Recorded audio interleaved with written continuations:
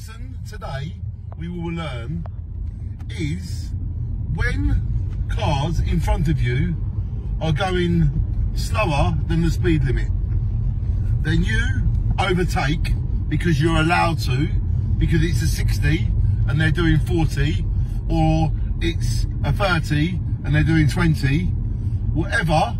If someone's going slow, that's as bad as someone going fast.